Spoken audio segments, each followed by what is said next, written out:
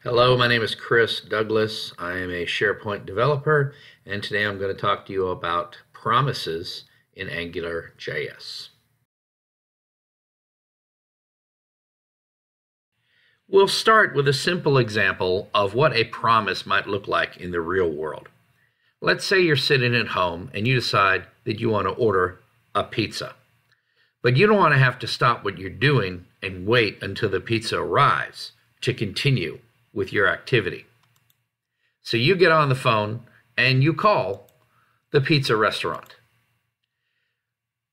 When they answer the phone, you are establishing a promise with them that they are going to deliver you a pizza at some point. So you complete your order and they hang up the phone and return control back to you. Now, at some point in the future, you're going to get your pizza. But at this time, you're not on hold with them. You're not waiting on them while they prepare your pizza and send it to you. You're able to continue with the next thing you were going to do, and you're able to do that up until the pizza arrives.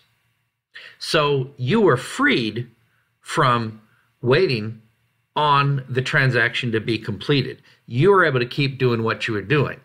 And it's only after the pizza arrives that the promise of delivering you a pizza has been completed.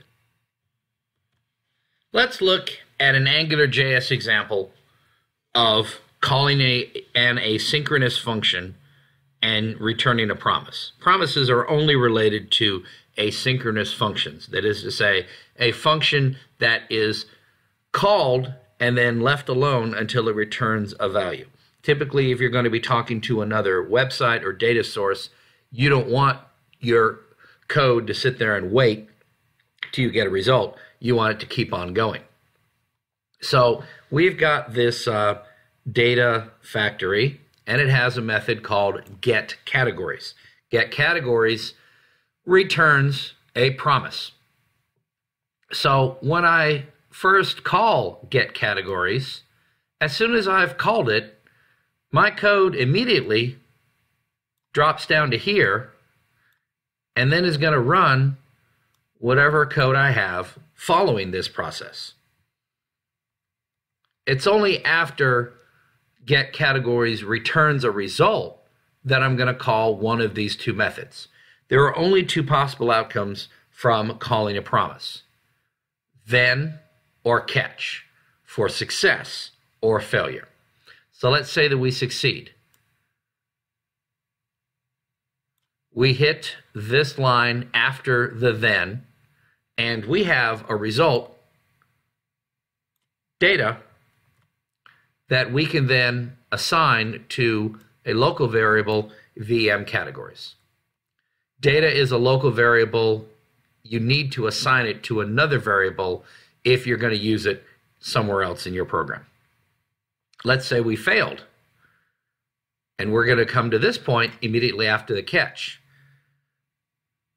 The catch also returns a value, which we call response, which we're immediately going to pass to another function, VMShowError, which is going to show user-friendly and console error outputs to tell us what the error was.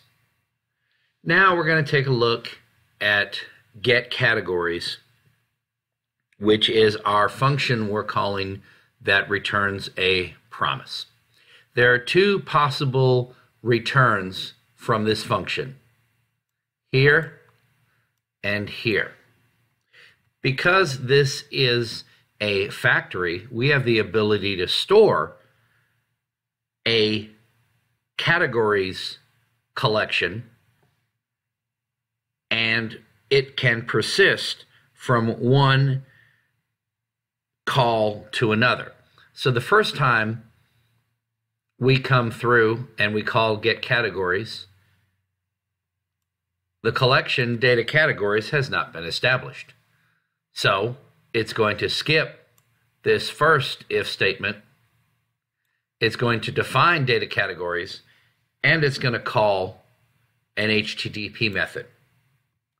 That HTTP method, when it returns a promise, is going to return data categories, which has now been populated. So our second pass through data categories does exist, and we're going to return a value.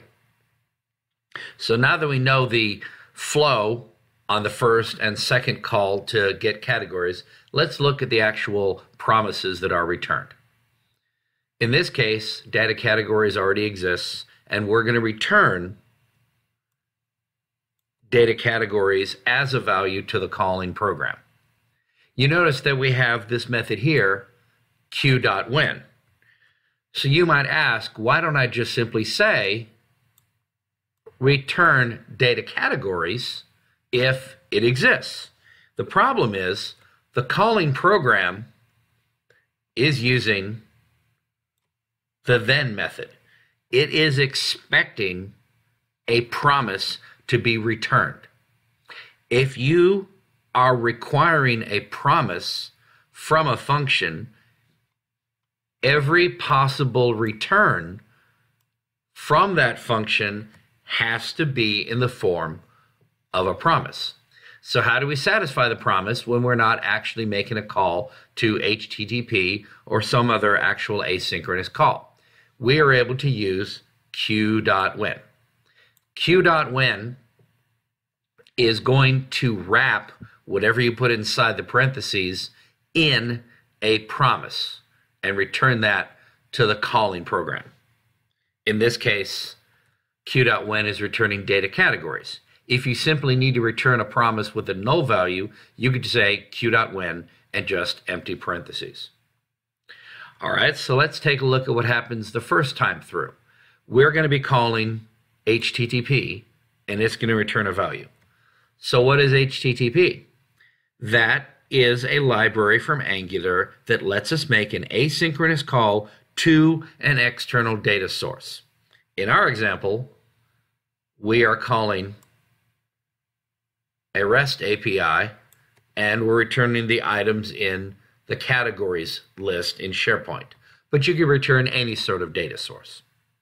The thing to keep in mind here is when you call this HTTP method, it's immediately going to drop past it, just like in our calling program we saw a minute ago, and anything else that remains in the function is going to get called. At a point in time when HTTP successfully returns, if it's successful, we go here after the then call. We're going to take the response that is returned and we're going to process it, in this case by building a collection. If the HTTP failed, we would call a catch. Since we haven't designed a catch and put it in this function, the catch is going to bubble up, and in the calling program, the error will be processed and shown to the user. I hope this video was helpful to you in understanding how promises work in AngularJS. Please see my playlist of AngularJS and SharePoint for a complete overview of how to use this scripting language in creating single-page applications using SharePoint lists. And please click the subscribe button below, and look forward to seeing you again soon.